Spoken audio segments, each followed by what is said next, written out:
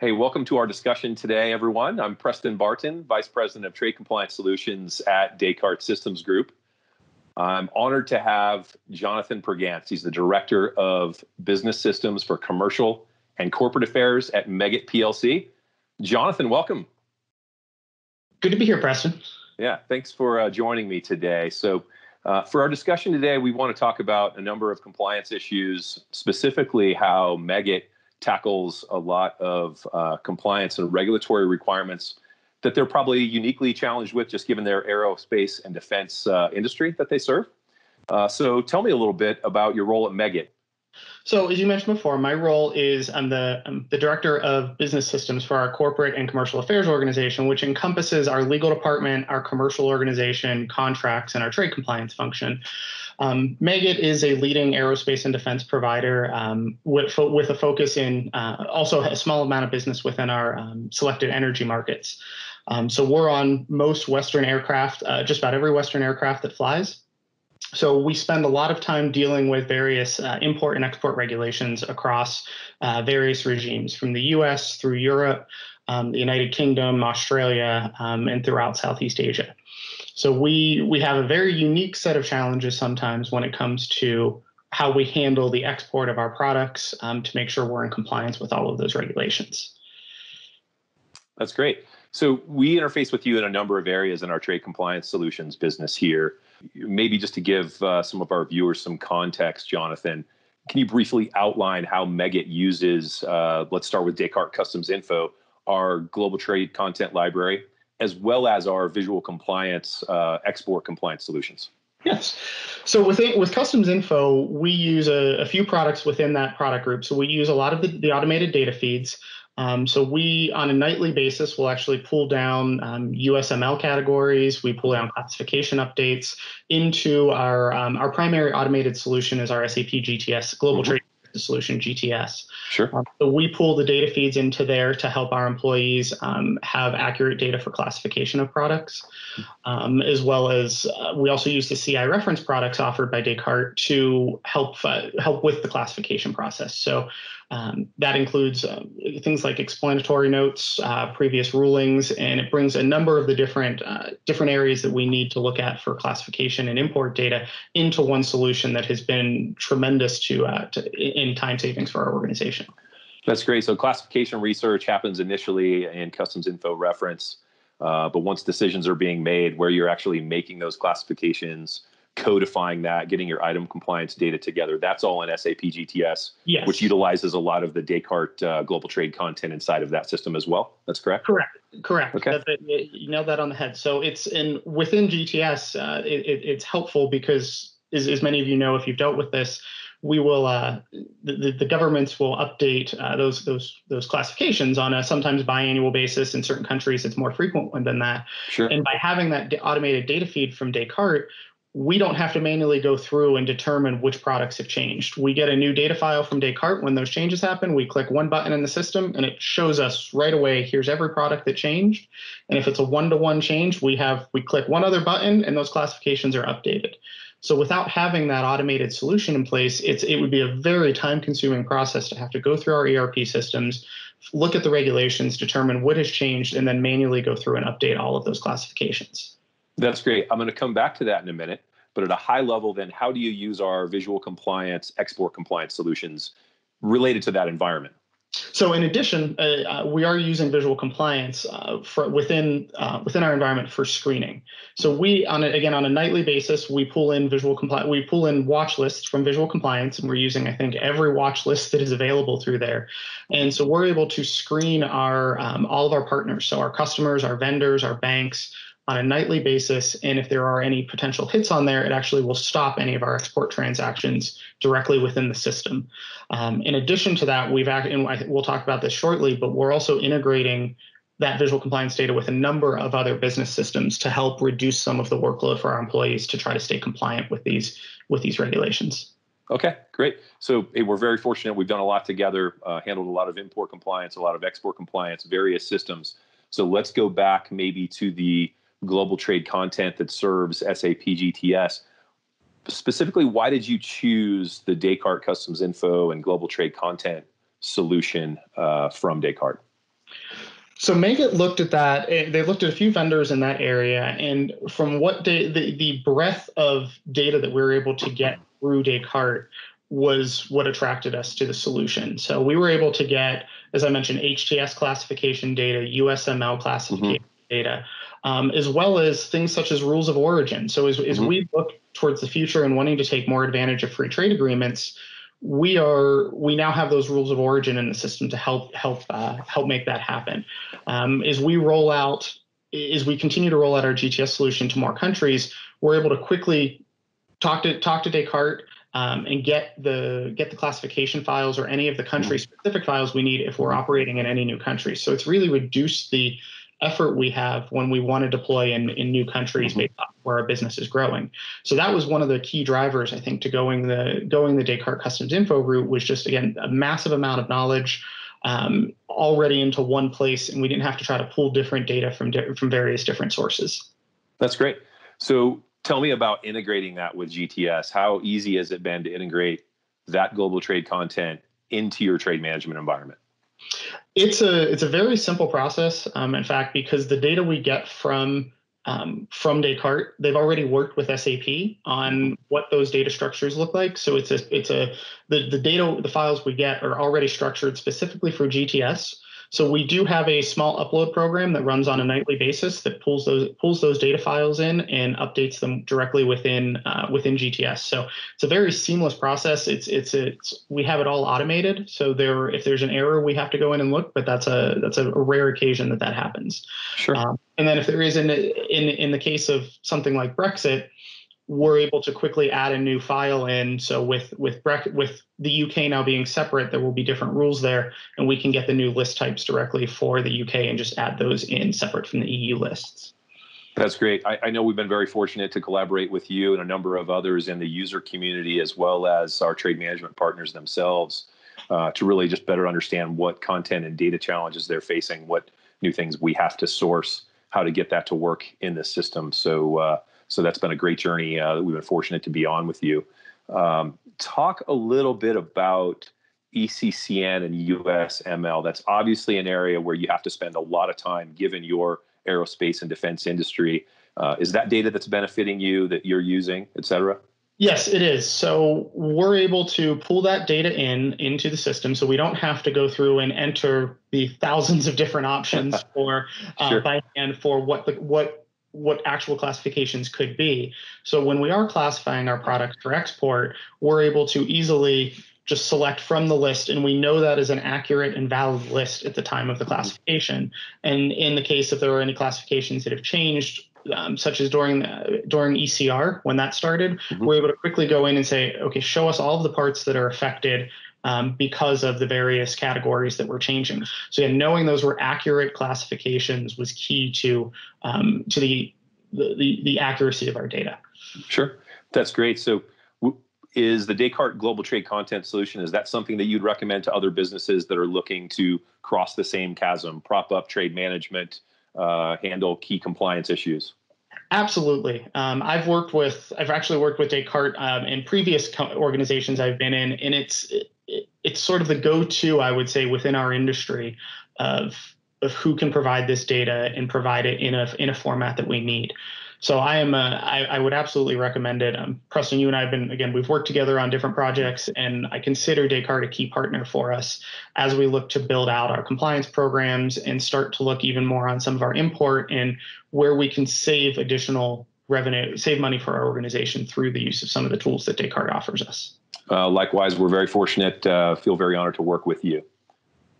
So Jonathan, next I'd like to talk specifically about how you handle screening. I think you have a fairly unique approach due to various, probably numerous use cases, and as well as the specific regulatory and compliance requirements that you face just given the industry that you're in. So tell me, why did you choose the Descartes Visual Compliance solution as your screening system?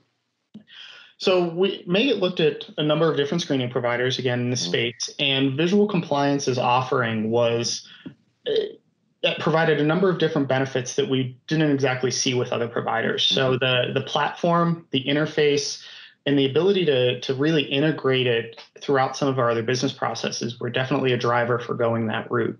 Our all of our employees have accounts to use it. So we needed something that was also easy to use for the organization. We didn't want, so some of the systems can be a little bit more complex. So having something that was easy to use for our employees was a key decision on that. Okay, that's great. So then how does visual compliance really help your ability to sell, which is maybe an interesting question to ask someone who runs compliance, but how does it help you sell and then serve the broader business? So every transaction we do, we screen against. We screen a number of the different government watch lists, and more recently, we've had to start screening for beneficial ownership research. So determining who the owners of some of our customers are, as there are different rules under OFAC that would control that. So by being able to have a strong confidence in the screening that's done, we're able to open up some potential business opportunities that if we had to do this manually wouldn't be available because it would be too onerous to have to go through and try to screen this by hand. So it's really, it allows us to know because of the way we've integrated it with our solution, we know from the minute an order is taken and an end user or a customer is put in, we know if we're able to do business with that and if we're able to ship that order. Because it will block it from the minute it's come in if there's a watch list screening, and then it hit, and then it will continue to screen all the way up until the point of delivery. So even if that is 6 or 8 months away when we take that order to when delivery may be, we still know we can still be confident in our ability to compliantly make those sales to our customers. Okay, so some level of agility, some level of comfort around accuracy and doing due diligence when entering new markets or signing up new partners. Exactly. Okay, that's great. So this is something that we face in a lot of larger organizations, the challenge of integrated screening, lots of systems, whether it's multiple ERPs or CRMs, or we all probably remember when visitor screening actually happened when we weren't all sequestered in our homes. But how is the ability to integrate screening across the enterprise really benefited you? Can you talk to that a little bit? Absolutely, Preston.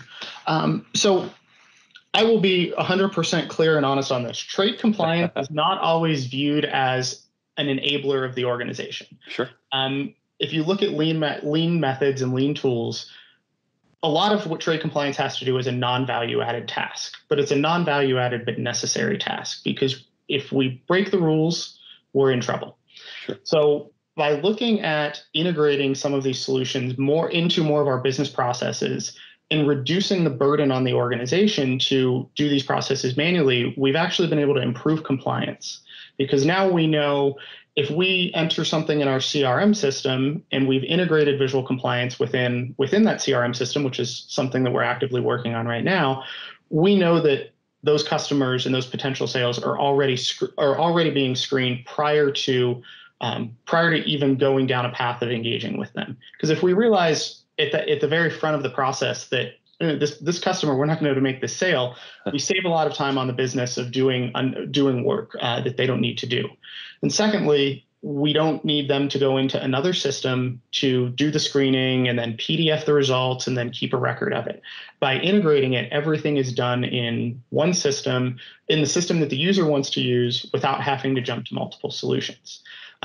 Interesting point that you brought up visitors, because we're actually in the process of a global visitor system deployment, partially to reduce the burden on screening. And one of our key requirements for that was to find a provider that had visual compliance as a partner that they integrated with. So the solution we picked actually has out of the box a direct connection to visual compliance, and all I needed was a username and password, and it works. So it's been a very simple process, a simple integration that has allowed us to reduce our visitor screening process from about 30 minutes per visitor down to about 5 minutes per visitor. So it's a huge win for us, and we're currently in the process of rolling that out globally right now. Okay. Well, I sincerely look forward to the day when I can visit you in person and get screened via that system. That'll be a good day. So we spend a fair amount of time in compliance talking about reducing risk, mitigating risk, ensuring that our customers and in their unique business processes are staying out of trouble. At the same time, we also want to reduce labor and hours. And so can you talk a little bit about how integrated screening across the enterprise maybe visibility into all of the things that are going on. And obviously, I think the example you just used is implementing a solution that's fairly turnkey. How has that reduced costs or hours of labor, et cetera, inside of the business? Have you seen an uplift there?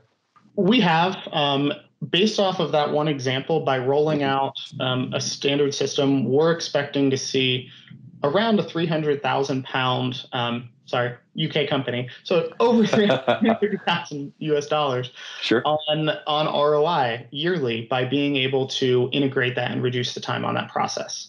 Another key example I would say is we recently went to Descartes actually within the last year to look at how we can better screen for beneficial ownership research. Sure. And right now we're currently using one of Descartes' partners to bring in beneficial ownership research feeds into our visual compliance platform and some of our automated solutions. By getting that data into a common platform, we were able to have all of our employees again do the same screening without needing to go into a different system. Prior to that, we were going to outside law firms and having those entities screened. And one of the problems with that approach is it's a point in time transaction. Sure. So if we screen that partner on June 1st, we know on June 1st they were not on a list. But on June 7th or July 20th or December 31st, we don't know if they've been added to that list unless we go back and have that research done again. By getting that feed into the system, it's reduced how often we have to do it. We have to engage those outside partners at a much higher rate. And one of the examples we received from one of our Switzerland sites was they said it was going to save, I'm trying to remember the exact numbers, but it was upwards of a week's worth of time for an engineer every year in screening. And we know our engineers make a little bit more than some of the standard employees. So sure. It was very quick ROI to be able to look at adding that feed into our solution and giving that benefit across our greater organization. That's great. I think there's a number of examples where obviously you guys have brought a lot of your own thought leadership to tackle those issues. And I think beneficial ownership is a challenge, of course. I mean, it's a requirement, yet it's not like another screening list where a government is shining a light on who these actors are. There's not always a real clear path to solving the compliance issue without a little extra help. So I think you guys have taken a really unique approach to that, and it's probably a testament to your own compliance expertise. So let's talk next about what is your overall customer experience been with Descartes. I think having good solutions, having turnkey solutions, having the right data in the right place or the right workflow inside of a system so that you can make appropriate compliance decisions at the point of need is great. And having a broad integrated screening approach to capture all the various use cases, those are all wonderful. However, that doesn't hold up if you don't get good support, if you're not well taken care of, and if you don't have a partner that is invested in innovating, is invested in understanding your processes and your needs and your unique needs, and then trying to innovate based upon those customer requests. So can you just talk a little bit about your overall customer experience being a Descartes customer and partner? Absolutely, Preston. I've been very impressed with Descartes' customer service, with your willingness to want to act as a partner and not just a supplier of things to us. I like to have those type of relationships with the vendors that I work with, and I know one of the things I like about Descartes is their size. Mm-hmm. And you're not the 100-pound gorilla or 1,000-pound gorilla. Mm-hmm. You're a good size that I know I can directly reach out to the people that I need to and ask the questions, and I get immediate turnaround. So even if we have assigned customer service representatives for our accounts, and even if those people are out of the office, I get a response within minutes from someone else on the team if there is an issue or a request that comes in. I've been on the phone with the head of the visual compliance with Mark. Mm-hmm. And yeah. He jumps on the calls if there's something that we need help with. So what I've seen from Descartes, it doesn't matter what level in the organization you are, they're willing to jump in and help if there's something that a customer needs. So to me, it's been a very good partnership, and I look forward to continuing to find ways to utilize the Descartes solutions within our environment. That's great to hear. Certainly appreciate the kind comments. I think in our work, we love it when someone's having a great customer experience. We also love when someone tells us how we can improve. So I think that type of feedback has been essential, and you've been great in providing that to us in the past as well. So is there anything else that makes the visual compliance solution stand out to you? Anything else you want to discuss?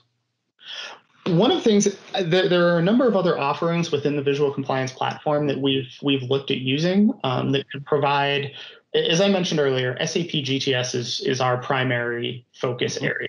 Mm-hmm. However, we have some sites that aren't an SAP shop or don't necessarily have the volumes that we need to that it makes sense to justify an SAP GTS deployment.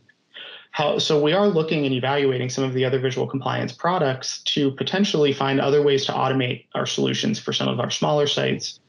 So there's a range of products within the offering that are available for companies of all sizes. Mm-hmm. And that's one of the things that I like is I know I have the tools in my toolbox of things. As we come across new challenges and new problems, knowing that I have those Descartes tools available to us if we want to use them is very helpful for me, because there's always new problems showing up, and there's divestitures and acquisitions, and sometimes we might need a tool to use very quickly. And I know having those available is definitely a key piece of interest for me within the visual compliance and Descartes offering.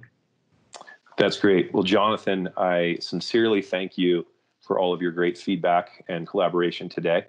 It's been a pleasure spending time with you. I look forward to continuing to support you on this journey and doing everything we can to make sure that all of your trade compliance projects are a resounding success. And I wish you well. Thank you so much. Thank you, Preston. I appreciate it.